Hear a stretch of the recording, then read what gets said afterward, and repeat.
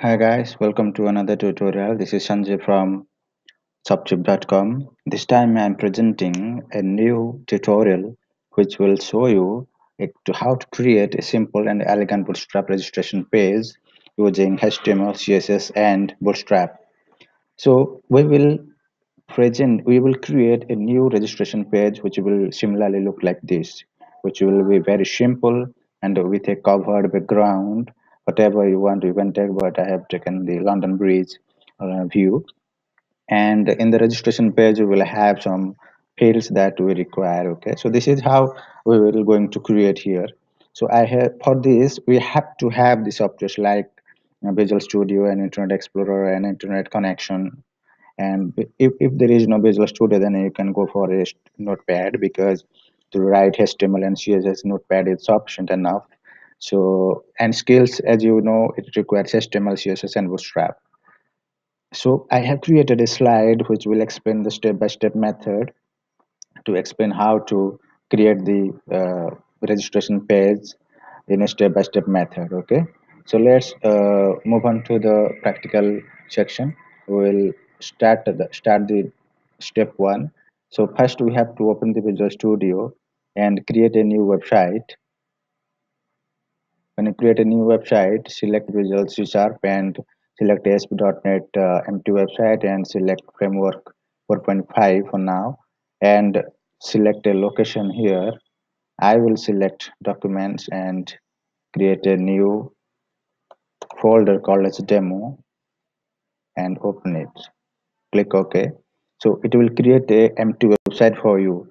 So we have followed the first step of our project, and the next is we have to add a registration page called as registration bootstrap.aspx. So right click and add new web page web form called as registration bootstrap. Click OK. Now we have followed this second step. Now we have to follow the third step. Update the title tag and add meta data and CSS links. So in the title, add registration. In the title, this here we have to add a registration page. This is no way related to our scope of our title tutorial, but this is a best practice that you have to give a name of your web page. Next, you have to copy this meta and script links which are referring to the bootstrap and put in head section. So you can see here I have added the meta tags here, and all the bootstrap links which are given by bootstrap you can find in in the slide here. You can copy there, and all the required javascripts and css links I have just added. We have to follow the fourth step. Here download the London Bridge view web page from this link. Okay, so copy this link and go to here and download this, save as. I'll save to the desktop. Okay, I'll go to the desktop and change this change the name of the wallpaper as bg and copy that and paste in our uh, project. I pasted here.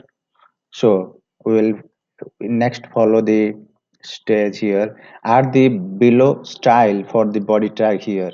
So in the body tag we will add the style tag here. This is the body tag and I will add here.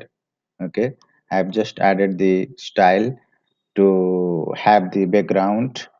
And the next is we will follow the next stage. So add bootstrap grid row inside a container class div. Okay, so now copy this and add inside body tag. So this is the body tag.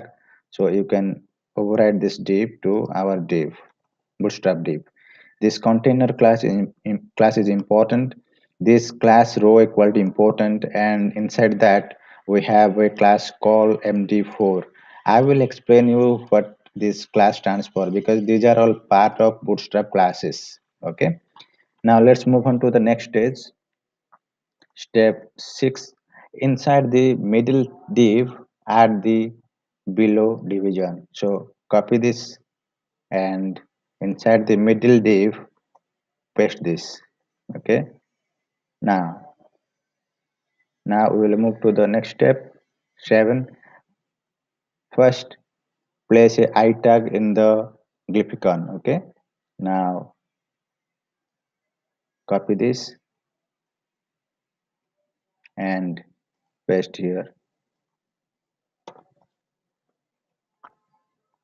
Now below the page header class, so we will have a page header class here. Sorry, we have left one.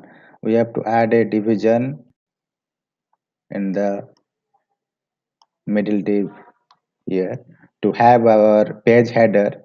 So page headers will show as registration, and after that we will add a icon here before the registration,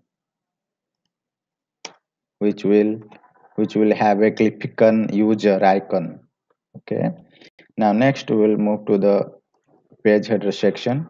So this is how we will create a form, bootstrap form field. So this is a text box, you can say. It is for full name text box. now now I have created a single bootstrap field. So let's run it. Okay, and let's see how it looks like, because I have just created a single field to have the placeholder as a bootstrap, um, to have a full name. I have not added multiple fields in the registration page.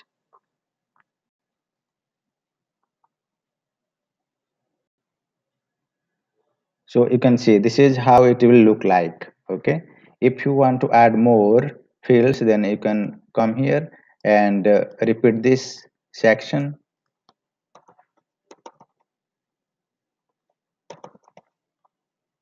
Now save it and refresh here. Now you can see it is showing your fields, but all are repeated. Now you can change the required things here. The first is full name, the next is, let's say, mobile, and change the glyphicon as mobile. Okay, then we have, let's say, address and change it as, let's say, location mark, glyphicon location, let's say home. Okay, and let's say it is enter phone, and change it to phone.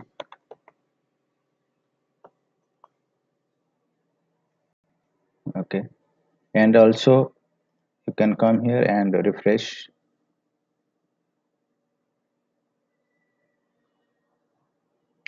See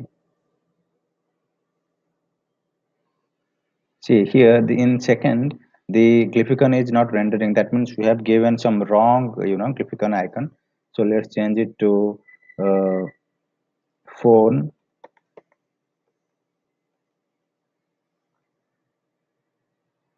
Yes, it's coming now. Now we have to add a submit button here. So let's go to the slide and check if we have to add. Yes, this is a section we have added.